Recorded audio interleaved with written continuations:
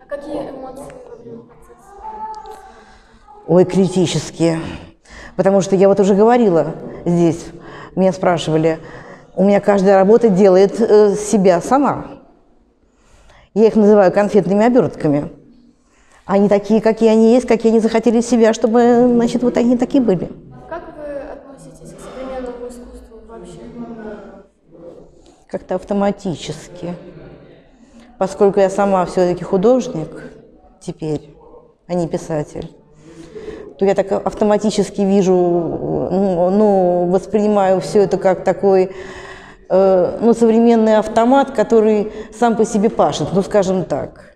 В общем-то, минуя картины, я так воспринимаю, не только свои, минуя даже воззрение художников на них, на эти картины. Мне вот кажется так. Потому что прежде всего, мне кажется, что вот такую работу, да все тут работают, практически все примерно, на них нужно потратить такое количество нервов, чтобы это сделать.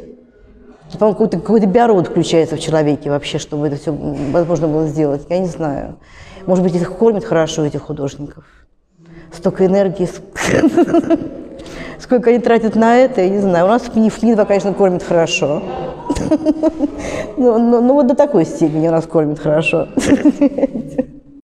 Ну, я сама крутилась на этом деле. Мы рисовали иконы с мужем, реставрировали их, продавали на Запад незаконно. Сейчас уже можно об этом говорить спокойно.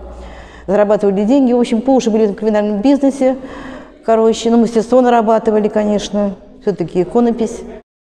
Говорят, сейчас содержание имеет решающую роль. В этом отношении мне стали нравиться мои конфетные обертки. Содержание здесь навалом, конечно. Я этим недовольна была вообще-то, когда их делала. У меня все-таки старый формальный подход. Это моя юность, Пикассо, Филонов, Малевич, Кандинский, Поллок, там все, весь состав. А это, в общем-то, эклектика. Эклектика, она должна быть содержанием, прежде всего.